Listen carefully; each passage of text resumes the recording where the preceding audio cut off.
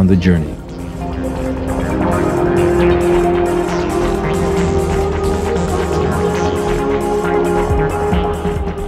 This wonderful specialization of bees was tested in an experiment done in California. In this experiment, 3 containers of sugar water were placed in 3 different locations. Shortly afterwards, forager bees discovered these sources. The forager bees that came to the first container were marked with a dot.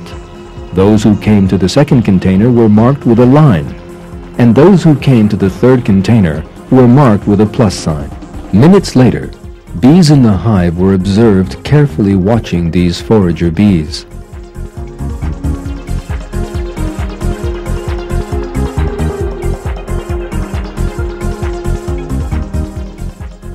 Scientists also marked with a dot those bees watching forager bees marked with a dot, and likewise they marked other bees with the same signs as those of the forager bees they were watching.